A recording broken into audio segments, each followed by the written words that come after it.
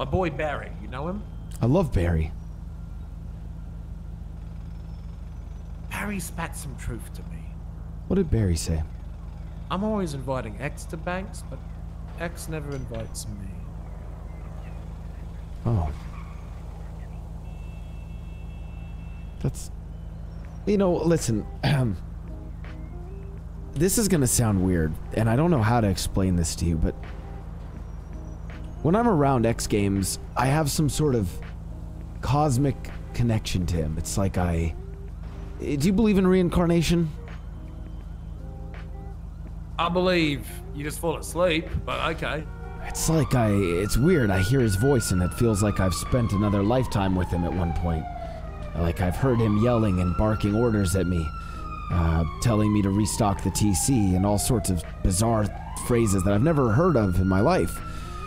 And I've come to realize that he is a person, you know, I do deeply love him, but you know, he's a special kind of person where he's just go, go, go, and like he's just gotta go and do the thing and get the juice, you know, and I don't know, it's hard to explain, but I don't know if, I wouldn't fault him for it, let's just put it that way, you know, it's just kind of how he is, and that's okay.